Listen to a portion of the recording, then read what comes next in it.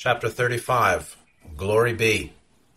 When at last the sun breaks through the clouds, all mist is gone in a flash.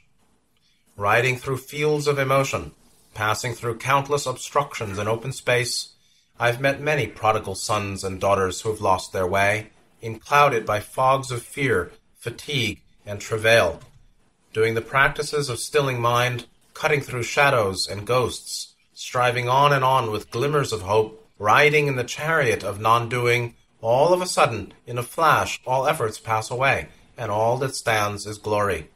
This life we live is far greater than spinning discs in the sky and tangled plots on the ground, far beyond all great headlines of the day, far more than we all take for granted. Ecstasy is. So how much advice can I give you? How often must I till the same ground? How often must we hear the same teachings of love and compassion? Are we really listening? Ever and ever, the pull of freedom calls. Below the common mind, there's a deep vein of longing, a longing for release from all struggles with thought and feeling. The path is straight and ever so clear, but if we do not know it, we do go round and round. Truly, I cannot overstate the counsel to meditate. All that we are is here, but do you have a path to here? Of course, love wisdom can be mined in the depths of ordinary mind, ordinary self, and the daily life shadows of eternity.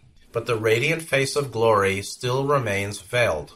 Only in stillness does that veil slip off, slipping off for only you to see, slipped off in a final embrace beyond time. Only then can we put aside all talk. There is no more need. There are no magical passes to enlightenment, no tricks, no guise, no ticket to ride. Only beyond all games of thought is it found, and not in the mind. Even consciousness itself falls away. Quote, the Buddha exclaimed, "Consciousness is caused by ignorance, but when there is a complete cessation of ignorance, the whole body of suffering ceases." End quote. For those who recall their joy, there's no cure for forgetting but the straight-ahead path, deep inside, way beyond all we take for real. Having tasted bliss, what compares? Running among shadows, playing among ghosts, amused by the many distortions of limitless light, what can I say about we sleeping souls? And yet, in love, all is known whole. Now the veil thins, breaking dawn splinters 1,000 rays. The prodigal ones cling to dancing flickers. But who can dissolve in the body of the sun? Who is? Time to stop trying, time to stop stooping, time to stay in source.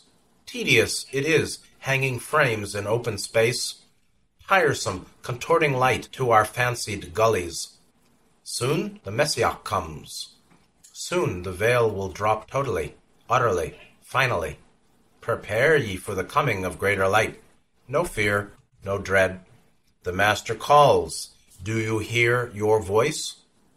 May we all stand in one, dropping our dreams as fragrant petals on the circular path in the garden of samsara.